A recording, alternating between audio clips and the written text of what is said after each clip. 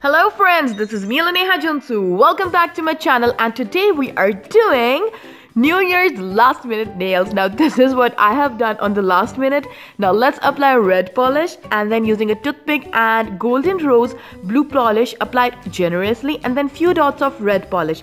And then with toothpick we are going to swirl it. Now swirl it till your heart's content, till your desired design is there.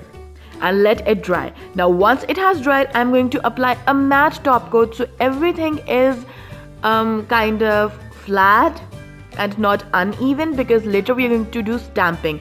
Now I love Born Pretty Store's stuff. Now I am using this beautiful plate and this bigger stamper and scraper because they have changed the scrapers, which is good. And I'm going to remove the magnifier on the back side and then do stamping from this stamper. And I have bought these two beautiful polishes because all of you guys know I love stamping. Now I'm going to apply this golden polish over the fireworks and then scrape it and then apply it. Guys, I just love glittering, shimmering, beautiful polishes, so I just can't resist it because it's New Year.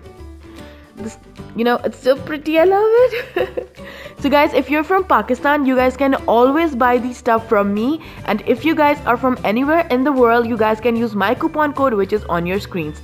Now after applying these golden fireworks, I'm going to do a Happy New Year in white, and you can see it looks so pretty over the golden fireworks. Now I'm going to use this white over the firework and then some little golden hues. Now the reason I'm using golden over it because when my nail is going to shift when I'm with people out there in the party, it's going to give a very beautiful golden shimmer, though it is not seen but it looks good. Now some white fireworks over this middle finger. It looks so pretty, guys. Unfortunately the fireworks didn't look good, so I re-stamped it and then did again this golden huey kind of thing. It looks really pretty, guys, from kind of a distance.